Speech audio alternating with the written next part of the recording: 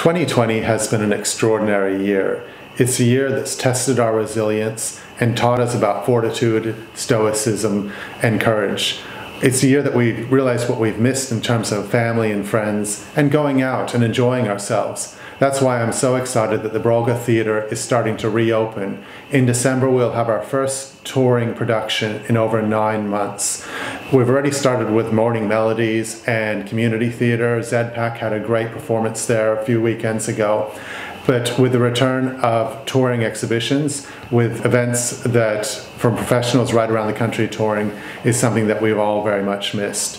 COVID-19 has kept arts and live performance venues shuttered for months, so it'll be fantastic to be able to welcome back patrons for a range of upcoming events. A Celtic Christmas by A Taste of Ireland is a whirlwind of traditional Irish music and dance, featuring a powerhouse mix of heartfelt ballads, your favourite carols, and traditional tunes that tell the timeless romantic story of two star-crossed lovers as they dance under the mistletoe. The show is being held at the Brolga Theatre on Tuesday the 8th of December at 7:30 p.m. Audience numbers will be limited due to the need to comply with our COVID-safe plan. Contact the box office on 4122-6060 to purchase tickets.